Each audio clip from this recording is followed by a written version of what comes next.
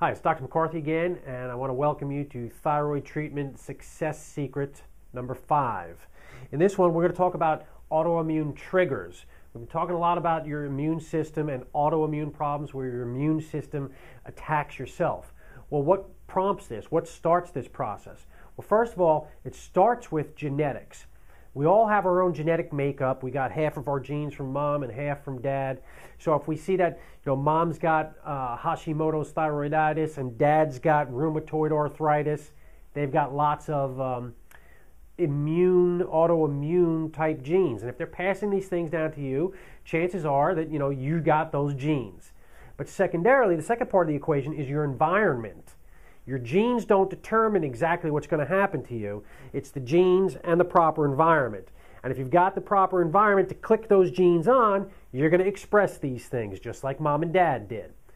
My job is to figure out what your triggers are and remove those triggers, and we can dampen the expression of those genes. It's a really cool field of science called epigenetics, and this is what we're working on now, finding ways to click off these genes, to quiet them down, to modulate them.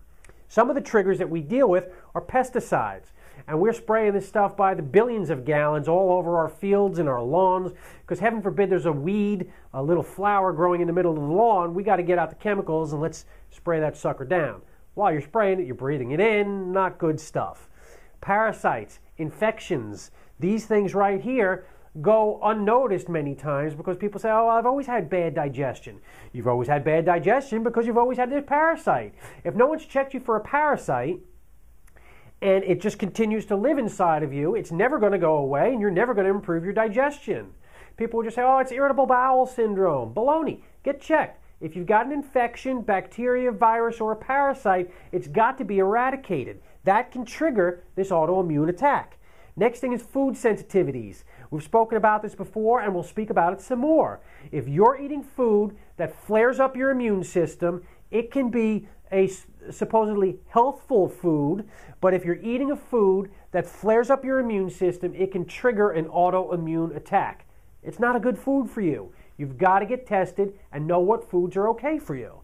Next thing, this is a buzzword these days, BPA. Most of you have heard of this, probably bisphenol A. It's found in plastics, and we drink it out of our water bottles, and we use it in our Tupperware, and we heat it up in the microwave. It's on the top of our coffee cup, and every time you take a sip of coffee, you're drinking down some bisphenol A.